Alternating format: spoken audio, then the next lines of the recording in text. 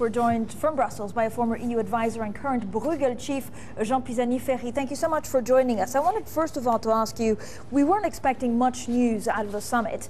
We did get a couple of things. We know that the bank recapitalization is well on the cards. We still don't know about a Greek haircut, how much that debt holders will have to cut their investment by if Greece were to default. Is this a concern? Do we need 50 or 60% on that?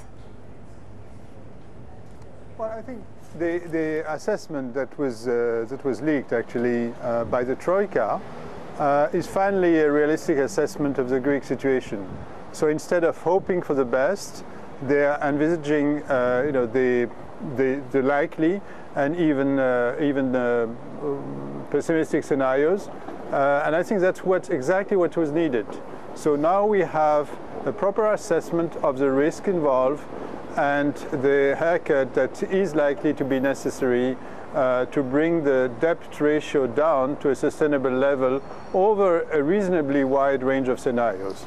And that's likely to be 50 to 60%. Yeah. Jean Pisani-Ferry, what we also heard from the Troika is that basically deteriorating circumstances have happened in Greece. Is this not the right time to think, hold on a second, all the austerity measures we're putting on Greece are actually hurting growth, and at the end of the day that's going to be far worse than if the debt level went up a touch? Well, what they say that the growth outlook is not what it was and what it was supposed to be, and I think that's absolutely realistic, and that the privatizations are not to the order of magnitude that was assumed in the previous review.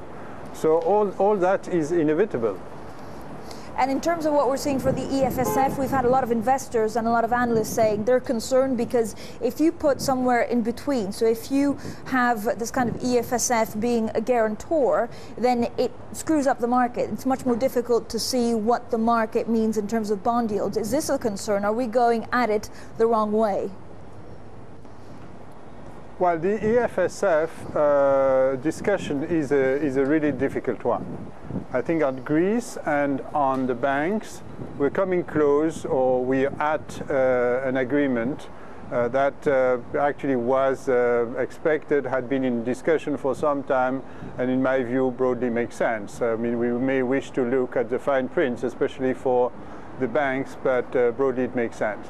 On the EFSF, it's obviously much more difficult because we're in a second or even a third best situation where there are many constraints, and the possibility of coming to something that really is effective, is going to reassure market, is not going to have unexpected consequences, is really something uncertain. So do you have a preferred solution? We understand now that actually they won't try and leverage the ECB's balance sheet, which the ECB and also Germany were fervently against. At the same time, now there are 2 or 3 options left. One of them is going through the IMF, and the other is just the EFSF becoming the main guarantor. What do you think is best?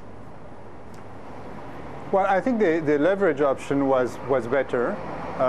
In my view, it was separating out the risk left to the FSF and left to the ECB the role of providing liquidity to the FSF. So it was a relatively neat solution, and I'm concerned that it has not been adopted. Now, of the 2 other solutions you're mentioning, I think they're not substitutes. They can well be complementary.